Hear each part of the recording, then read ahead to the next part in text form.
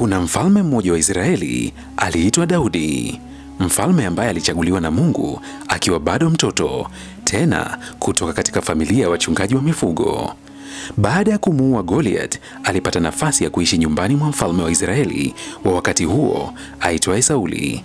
Lakini baadaye, kutokana na wivu wa Sauli juu ya Daudi, akamfanyia visa sana, mwishowe akamfukuza. Lakini hakuridhika, akataka kumuua. Kwa kuwa Mungu alikuwa upande wa Daudi, Sauli alishindwa, na mwisho wa siku Daudi akafanya mpango, kisha akashirikiana na Wafilisti wakamuua Sauli. Na moja kwa moja Daudi akawa mfalme, kwani alikwisha pakwa mafuta na mtumishi wa Mungu aitwaye Samueli. Hivyo Daudi anakuwa mfalme katika umri wa miaka 30.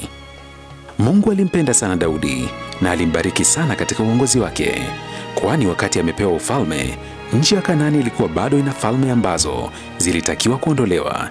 Hivyo Mungu akamsaidia Daudi kuwaondoa wote, na Kanaani ikawa rasmi chini ya wana wa Israeli ambao Mungu aliwaahidi watakaa katika nchi hiyo tangu wakitoka Misri na Musa. Mungu ni Mungu wa haki, hapendezwi na wanyang'anyi, na hukasirika sana juu ya mtu anayechukua mali ya mtu mwingine kwa nguvu. Na hiki ndicho kilichomfika mfalme Daudi, kipenzi cha Mungu. Siku moja wakati Daudi ametulia, aliamua kupanda juu ya paa la hekalu lake la kifalme ili kupunga upepo kidogo. Akiwa huko, akamwona mwanamke mzuri sana akioga. Daudi akaagiza mwanamke huyo aletwe hekaluni mwake, kisha akalala naye. Kisha mwanamke huyo akarudi nyumbani mwake. Mungu akakasirika sana juu ya kitendo alichofanya Daudi.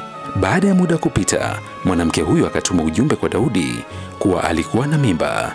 Daudi aliuwaza sana, maana hakupenda jambo hilo liendelee kuwa kikwazo kwake. Muda ulifika wa wanajeshi wa Israeli kurudi nyumbani kutoka vitani. Hivyo hata Uria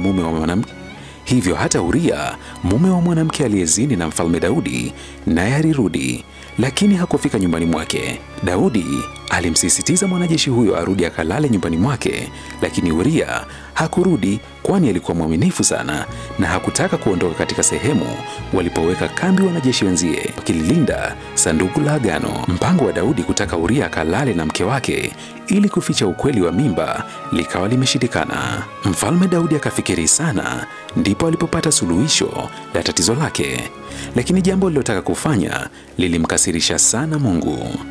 Daudi akamwita Yoabu, kiongozi wa wanajeshi, kisha akawaagiza vitani, lakini akampa maagizo akisema, "Mwekeni Uria mstari wa mbele, mahali ambapo vita vikali zaidi, kisha mwache na kurudi nyuma yake ili apigwe na kuuawa." Daudi alikuwa ameweka mpango wa Uria kuuawa, lakini hakutaka damu ya Uria iwe mikononi mwake. Ndiyo maana akataka kiongozi huyo wa majeshi amweke Uria mstari wa mbele katika eneo ambalo vita ni vikali, na pale mashambulizi yatakapoanza, wanajeshi wengine warudi nyuma na wamwache Uria peke yake ili auawe na wanajeshi maadui. Yoabu ambaye ni kiongozi wa majeshi alikuwa akiyafahamu sana maeneo ambayo yana vita kali sana. Hivyo walipokwenda vitani, akafanya kama Daudi alivyomwagiza. Walipofika vitani, Uria akawekwa mstari wa mbele kama mfalme Daudi alivyotaka, na wanajeshi wapinzani wakawashambulia na kumuua. Lakini si Uria peke yake aliyokufa katika shambulio, na wanajeshi wengine wa jeshi la mfalme Daudi walikufa pia. Yoabu, mkuu wa majeshi, akapata hofu moyoni mwake, kwani mfalme Daudi hakutaka wanajeshi wengine wauawe zaidi ya Uria. Akamtuma mjumbe apeleke taarifa kwa Daudi, lakini alijihami kwa kuwa alijua Daudi atakasirika sana. Daudi akapata taarifa kutoka vitani, akaelezwa juu ya wanajeshi waliokufa bila kusahau Uria. Aliposikia kuhusu kifo cha Uria, hakupata hasira. Akamweleza mjumbe huyo, akamweleza Yoabu, mkuu wa majeshi, "Mwambie hivi Yoabu, jambo hili lisikuhangaishe, kwa maana upanga humnyafua huyu na pia yule. Zidisheni mashambulizi dhidi ya jiji na mlishinde, nawe umtie moyo." Yule mwanamke aliposikia juu ya kifo cha mumewe Uria, akalia na kuomboleza sana sana. Baada ya siku za maombolezo kuisha, Daudi akamuita mwanamke huyo hekaluni mwake, kisha akamuoa na kumfanya mkewe, na baadaye wakazaa mwana.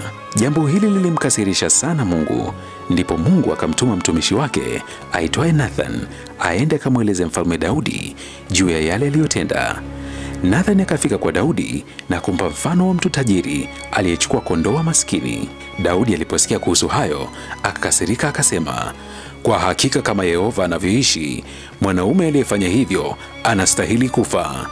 Naye anapaswa kulipa mara 4 zaidi kwa ajili ya mwanakondoo huyo, kwa sababu alifanya jambo hilo na hakuwa na huruma. Hakujua kuwa habari hiyo ilikuwa ikimuhusu yeye mwenyewe. Ndipo Nathani akamwambia, mwanaume huyo ni wewe. Yehova Mungu wa Israeli anasema hivi, mimi mwenyewe nilikutia mafuta uwe mfalme wa Israeli, nami nalikuokoa kutoka mkononi mwa Sauli. Nilikuwa tayari kukupa nyumba ya bwana wako na kuwaweka mikononi mwako wake za bwana wako, nami nikakupa nyumba ya Israeli na ya Yuda. Na kana kwamba hayo haitoshi, nilikuwa tayari kukufanyia mengi zaidi. Kwa nini ulilidharau neno la Yehova kwa kutenda lililo ovu machoni pake? Kisha ukamchukua mke wake awe mke wako baada ya kumuua Uria kwa upanga wa Waamoni. Sasa upanga hautaondoka nyumbani mwako, kwa sababu ulinidharau na kumchukua mke wa Uria Mhiti awe mke wako. Yehova asema hivi, tazama, ninakuletea msiba kutoka katika nyumba yako mwenyewe na mbele ya macho yako mwenyewe, nami nitawachukua wake zako na kumpa mwanaume mwingine, naye atalala na wake zako kweupe kabisa wakati wa mchana. Ingawa ulifanya jambo hilo kwa siri, mimi nitafanya jambo hili mbele ya Waisraeli wote kweupe kabisa wakati wa mchana. Daudi akaomboleza sana Mungu amsamehe. Mungu akamsamehe na kumwahidi kuwa hatamuua. Lakini Nathani akamwambia Daudi kuwa kwa kuwa hukumheshimu Mungu, mtoto wako aliyezaliwa hivi karibuni uliyezaa na mke wa Uria atakufa. Basi kama alivyosema Nathan, Mungu akashusha pigo kwa mtoto wa Daudi na yule mwanamke wa Uria. Daudi akaomboleza sana Mungu asimchukue mtoto huyo. Akafunga na kuomba huku akilia, akaacha mpaka kulala kitandani, akawa analala sakafuni, lakini Mungu hakupokea ombi lake. Siku ya 7 mtoto huyo akafa. Daudi akawa mzee sana, na hapo ndipo mtoto wake aitwaye Adonia akaanza kujisifu kwa watu kuwa yeye ndiye mfalme ajaye baada ya Daudi kufariki. Akaanza kujikweza na kutengeneza misafara ya wanaume wenye farasi kama afanyavyo mfalme. Siku moja akawatoa dhabihu ng'ombe na kondoo na kufanya sherehe kubwa sana. Akajiketisha katika kiti cha mfalme, na baadhi ya maofisa wakamuunga mkono, lakini wale wasiomuunga mkono wakakosa mwaliko katika sherehe hiyo. Lakini siku za nyuma mfalme Daudi alimweleza mke wake aitwaye Bathsheba kuwa mtoto wake mdogo aitwaye Suleiman ndiye atakayekuwa mfalme baada ya Daudi kufa. Hivyo Adonia alipojiwekea sherehe na kujipa cheo cha mfalme, Bathsheba akamfuata mfalme na kumweleza kila kitu kinachoendelea, kwani mfalme Daudi alikuwa hajui lolote kuhusiana na sherehe hizo za Adonia kujipa ufalme. Mfalme Daudi akamwagiza kuhani aitwaye Sadoki amwagie mafuta Suleiman, kumaanisha kuwa ndiye mfalme. Watu wakapiga kelele za shangwe huku wakisema, Mfalme Suleimani uishi milele. Adonia na watu wake wakapata jibu kuwa mfalme aliyepakwa mafuta ni Suleiman. Hivyo Adonia si mfalme bali alijikweza tu. Mfalme Daudi akafa akiwa na miaka 70. Hivyo uongozi wake juu ya taifa la Israeli ulikuwa ni miaka 40. Baadaye mfalme Suleiman pamoja na kaka yake Adonia wanapatana na kusameheana makosa yao.